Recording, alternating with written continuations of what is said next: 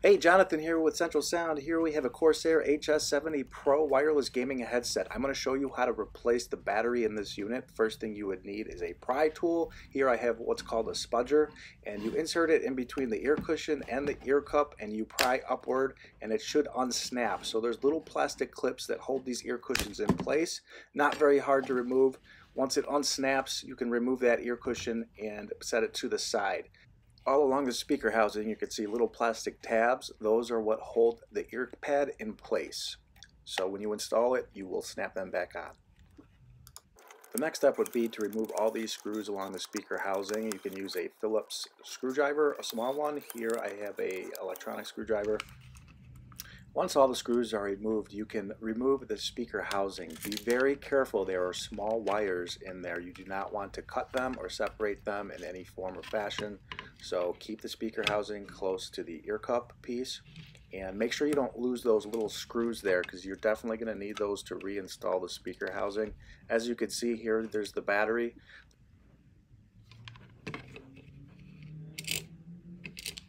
Now you can see here there is a yoke mount which attaches to the ear cups. Just make sure those stay together with the ear cup. You do not need to remove that. So just kind of keep all the components together. You can untape the wire that's on the battery to loosen it, and then once you do that, you can unplug the connector piece from this control board here. Once it's unplugged, then you can cut the small little pieces of adhesive on the side if your battery has that on there. It comes off really easily, so I'm just using this pry tool here and just pushing on it, and then it separates. And then once it's separated, then you can use something to pry the battery up, because there is an adhesive on the bottom to hold it in place. So I'm using what's called a spudger, and you can insert on the bottom and pry upward, and it should come loose. Once it's loosened, you can remove it with your fingers. Be careful not to bend the battery too much. You don't want to puncture it. So this is a 3.7 volt 1050 mAh. Our replacement battery is a 1500 mAh 3.7 volt. So definitely an upgrade. Will give you more use time. It will take a little longer to charge, but it will definitely give you some more play time when it comes to having to recharge again.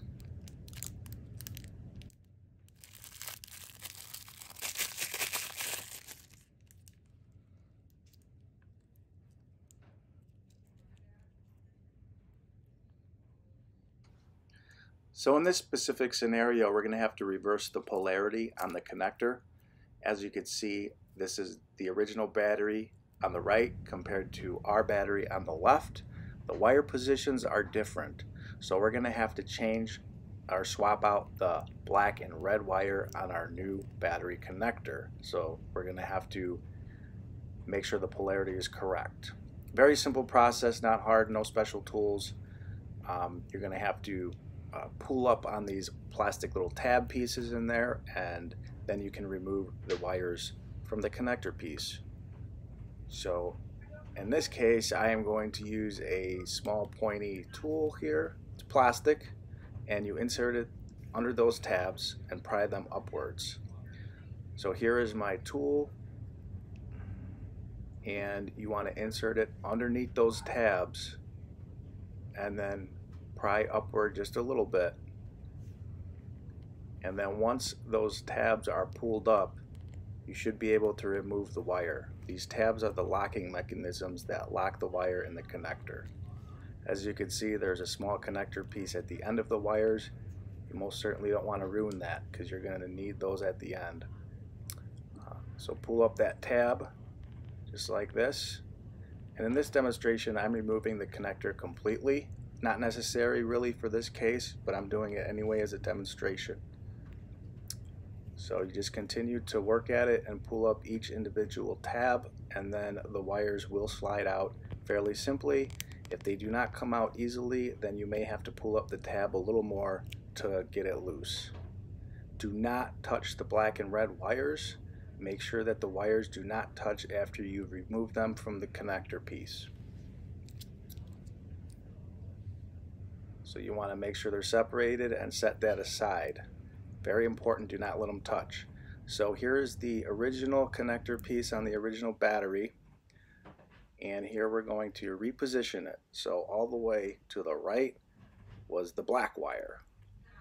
So we're going to insert that in there. Then in the middle will be the white wire, and then all the way to the left will be the red wire.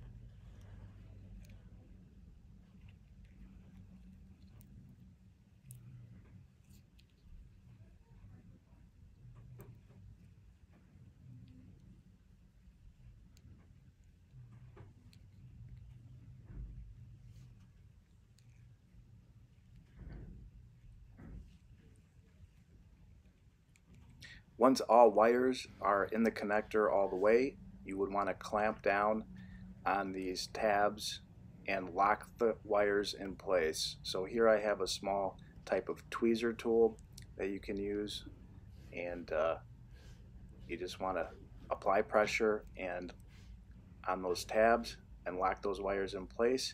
Give the connector also a gentle tug to make sure nothing comes loose, just to make sure it's in there. So here the black wire came out a little bit. I put it back in, pushed on the tab, and now it's in there tightly. So give it a little tug, make sure it's secure. Then you can plug it back in. So now you can plug the connector back into the control power board here.